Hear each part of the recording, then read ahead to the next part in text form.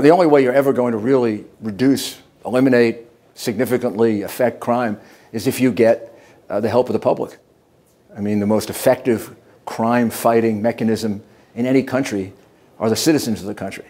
So this campaign, Turn Back Crime, is enormously important. If you can energize the public to become involved in crime prevention, in awareness of crimes that they can report to the police and stop them before they happen, in programs to divert people from doing things that might be funding crime, they don't even know it, by buying counterfeit goods or other items that are actually going to the hands of organized criminals or terrorists. People don't know that. I mean, they don't realize they're even doing it. Once they become aware of it, it can become very, very effective in significantly reducing crime and doing it permanently. International police cooperation is completely vital with the kinds of crimes that we fight today.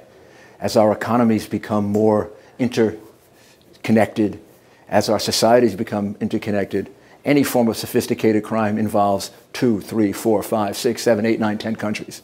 So even if it's organized crime, or it's terrorism, or it's counterfeit, or it's smuggling, or any of these crimes, no one country alone can fight these crimes.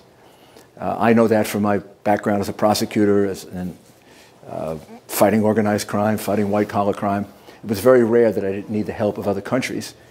So if we can work together, we can be much more effective. And that's where Interpol plays a really enormous role, because it creates an institutional presence that has these countries interacting with each other. Sometimes smaller countries don't even know how to interact with a larger country. So Interpol can be enormously helpful in creating that kind of connection. But if we're talking about terrorism, organized crime, counterfeiting, smuggling, money laundering, even almost any form, even now, of white-collar crime, there are international links to all of it. And the only way one country can fight it is by cooperating with other countries.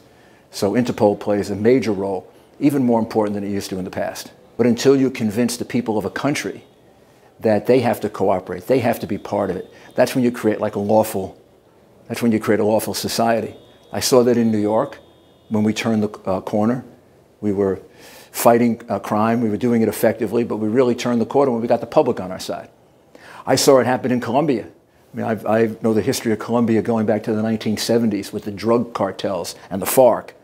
And there things were so bad, they were killing judges right in the court. All of a sudden, Colombia started a big effort against the FARC, against the drug cartels. They won over the public. Now Colombia is a very different place today than it was 20 or 30 years ago. But the critical element is you've got to get the public on your side. Once you get the public on your side, then the efforts become that much more effective. Then it just isn't the police and the prosecutors and the courts and the prisons. It's an entire country making the decision that they want to be a lawful country, they want to be a decent country, they want better opportunities for their children. If you can get them to cooperate, that's how you really turn the corner. Together we can turn back crime.